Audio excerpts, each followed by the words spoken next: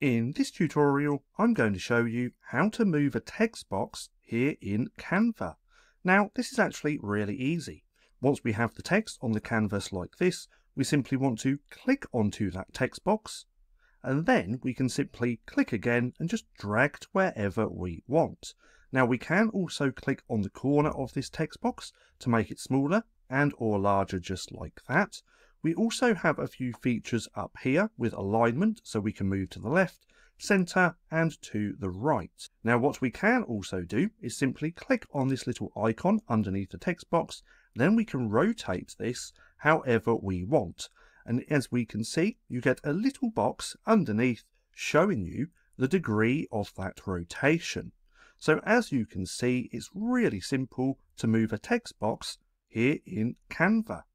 Now, if you found this video helpful at all, then please consider giving me a like, as it really helps out the channel.